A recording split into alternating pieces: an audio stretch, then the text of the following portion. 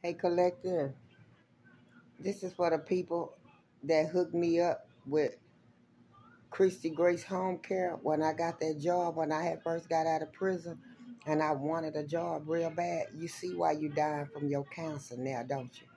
Yeah, I hope you looked out for that African motherfucker. I hope he can come take care of you in your home.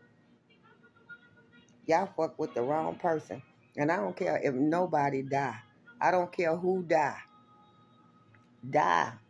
And if God said it's going to be a painfully slow confirmation, a painfully slow death.